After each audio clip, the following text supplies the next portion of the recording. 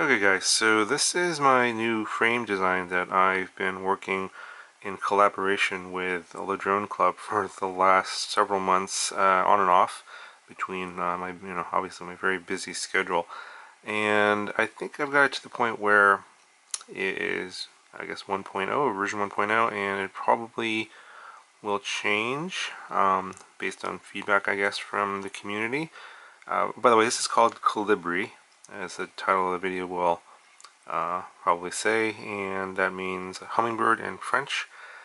And basically, this is an ultralight toothpick style frame with designed specifically for HD videos. So I've got a baby turtle right there, whip style board, and the whole idea of this frame is to keep the props out of view, and that was one of the things that delayed getting this out.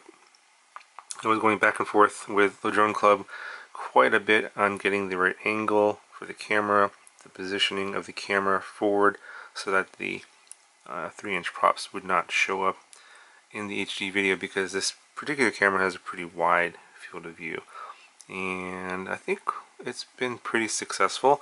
Now I'll show you the weight here a little later. It's obviously not a toothpick class weight because it's got a lot of extra carbon here and the HD camera, but this is probably the lightest 3-inch HD platform out there, other than your traditional toothpick style with the camera up top, but then of course you're going to have the props in view of the camera. So yeah, if anyone knows of a frame that does not have props in view that's lighter than this, that has HD video and toothpick class, let me know.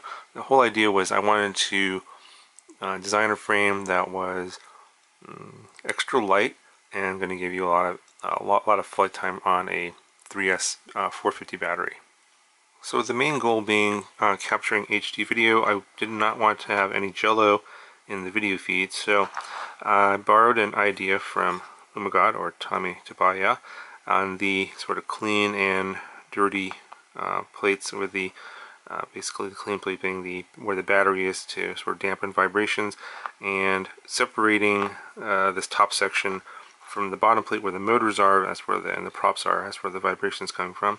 And we're using these little TPU pieces here. So this piece here, which is in TPU, and there's one in the front, one in the back, basically separates the top from the bottom and helps dampen vibrations. I still think I need to tweak it a little bit in terms of the infill setting. It's currently 40% infill, and it's fairly stiff. I'll show you what it looks like. So this is just one possible configuration. I have this one where the screws go into the TPU itself, and here as well I'm using a nut there to hold the screw from the bottom. So you probably have to play with the infill settings a little bit on this particular part.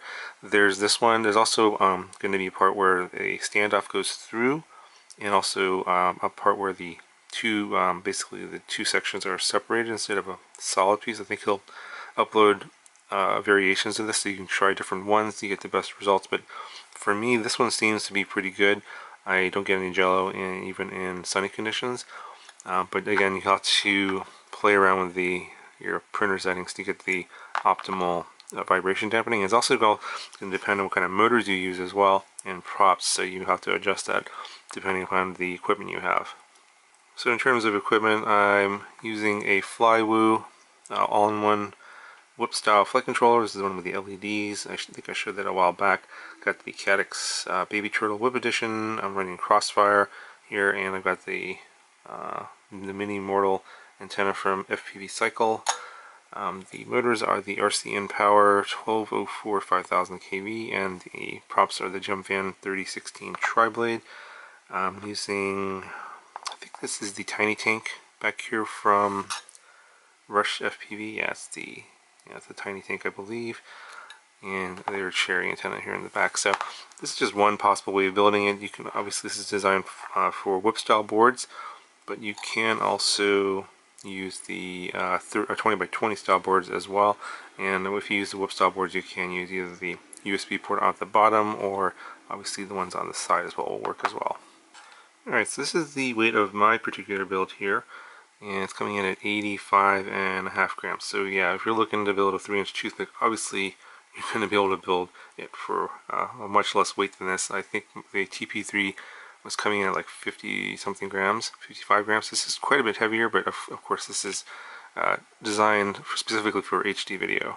So if you're wondering where you can get the files for this will be up on Thingiverse. I'll have a link down in the description. These actual pieces were cut by CNC Madness, but of course if you have the STLs you can probably get them cut by pretty much anybody. And I think this design is still kind of a work in progress.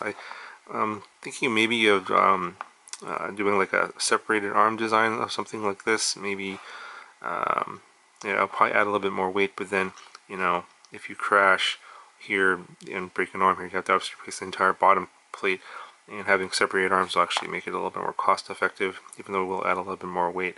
So that's an idea that I've been kind of throwing around with ledroneclub for a little while here. Probably going to pick that up a little bit later, but this is a kind of a frame that I've been kind of wanting for a long time. The thing is that, you know, whenever you go to like a frame designer like Airblade or Tomaquads, they're always going to want something a bit more robust, like a lot heavier basically. And you know, so they would never go for a design like this where a unibody where if you happen to crash pretty hard, you're probably going to snap this arm. And you know, it's you know, basically it's going to be cost prohibitive for people that just generally buy frames from frame designers.